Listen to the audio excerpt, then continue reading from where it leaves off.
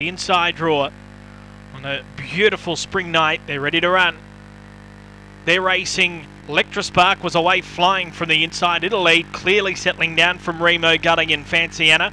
Off the track, moving up, Little Siding, getting up along the rails, the Veda Scapuli.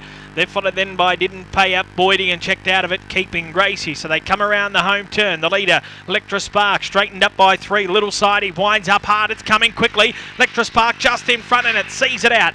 Electrospark just beat Little Siding, who got awfully close. They've gapped Levatus Scapuli back in third. A long margin back then to Boydie and Fancy Anna.